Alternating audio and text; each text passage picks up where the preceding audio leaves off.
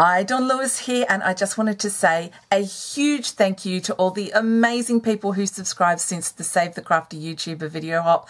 I was absolutely blown away with all your very kind comments. I can't wait to choose a winner, but I'm back today with my little friends because so many of you requested seeing how I coloured them. So if you keep on watching, you're going to see how I did these with Copic markers. But I would love to know, if you're not a Copic colourer, would you like to see me retry these in pencil, watercolour, or even distress inks? Comment below, let me know what is your favourite colouring medium, and let's get colouring with our favourite sea friends. On the screen, you will see all of the colours and markers and so on that I've used, and you can pause this and take a screenshot if you want to save that for a reference for colouring your own. You can also find details on my blog, which I'll link to in the description box below.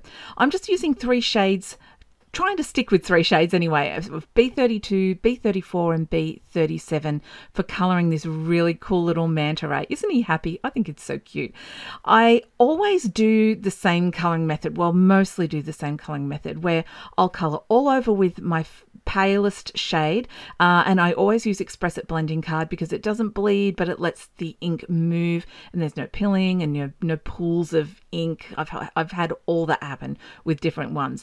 And when I shade, I do my palest colour, my middle colour, which leaves a gap where the highlight will be, and then I come in with my darker colour, which throws in those deeper shadows, which is what gives your project some dimension and makes it look so cool when it's done. I'll then come back with the middle color like I'm doing now and just sort of blend out those edges. And when I come in with the paler color, I'll just color where the pale area is and blend down into that middle tone, but try not to go all over. For the undercarriage of our cute little manta ray, I'm using C0, C1 and C2. This would look equally as good with warm colors, warm grays, as it does with cool grays. Also toners and neutrals, if you've got those, use those. They all look good on this project. I haven't coloured him all over, and I did use a little R56 for the mouth, and for those cool dots, it's just a white gel pen, just a standard white gel pen, and you just dot random dots all over and you get this really sweet little manta ray. Now remember, screenshot this, pause and screenshot if you want to see all the colours, but I will put them up in groups as I go along. I'm colouring with G20 all over, but I'm not colouring the dots. The dots are all going to be brown, the same brown as the shell. So it takes a little time going over around all these little tiny dots, and then I'll come in and I still have to work my shading around all the dots.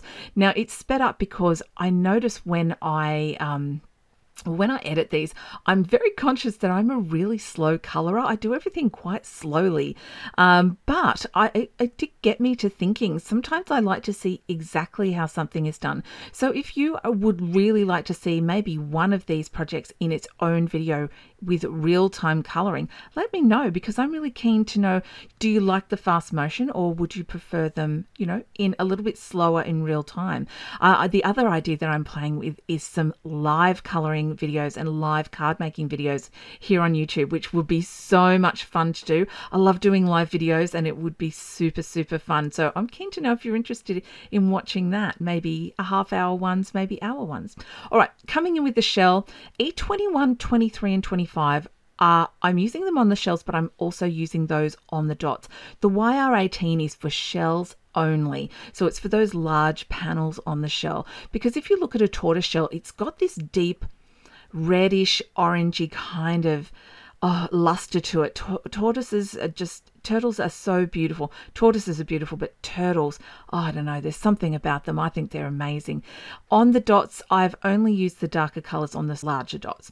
All right, we have our clownfish. Now, because this is a lot of orange, I've put up each single colour as I go along.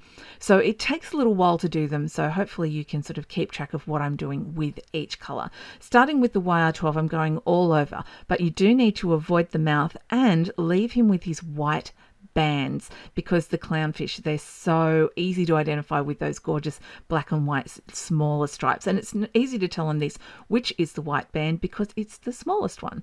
When I came in with the darker colours, so the YR14 and each subsequent colour, On the fins, the side fin, the tail fin, the top fin, I have put in strokes and I've deliberately left them as stripes. When you look at a clownfish, you can see all of the texture or the stripy texture on their fins. So I've left that in. So you'll notice that I only blend out the body. I'm actually not going to blend out the fins.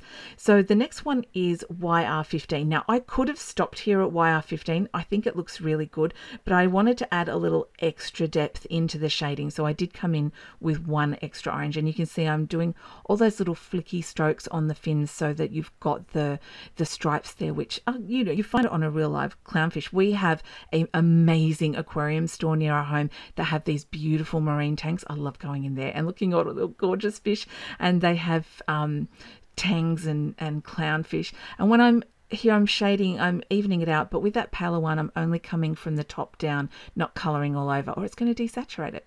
Now we're going to move on to the blue tang. Oh, I love these fish. They're so vivid. I'm starting with the yellow. I've used Y04, 08 and 18, but you could probably use a variety of different yellows for this. It's such a small area on this fish. It just needs to be bright. You'll see I put in a little flick there in that top section. I'm not colouring that blue because that part of a tang is actually black, but they have this blue dot on the side there. And so I've put a little bit of shading in that and I've just blended it out. You could go around this with a multi-liner, a fine liner of some sort, but I'm going to colour in that section black anyway. So I figured I'd just go around it and wing it with the black. Bringing in that third shade of blue, the B28, just to give that depth. And you'll notice on all the fish, I'm leaving the highlight at the top because I figured the sun is coming down, filtering through the water, and it's the tops of the fish that are going to have the highlights, and they're actually going to be quite dark on the underside. So that's why all the shading is kind of at the bottom and the highlight is at the top, because it just makes sense for fish. So I've blended it all out with the B24 and I'm trying not to colour all over because I don't want it desaturated. And now it's time for the black. So when colouring with black, you've got really two options with Copic markers. There's a 100 and a 110. The 110 isn't quite as intense as a 100, so I went for that one so you could still see the stamp lines. When you colour with 100, that's it. They're gone. It's pure black. Here are the finished tangs, and here are all my finished sea friends. I do hope you enjoyed seeing how I coloured all of these gorgeous sea creatures. Remember, if you are looking for Kindred stamps in Australia, you can find them at dawnlewis.com.au. And I'll link below to the UK and USA stockists as well. If you missed the Save the Crafty YouTuber video where I used all of these little guys to create a series of cards, I'll link to that below as well. I do hope that you have a very crafty day, and I will see you next time. Bye for now.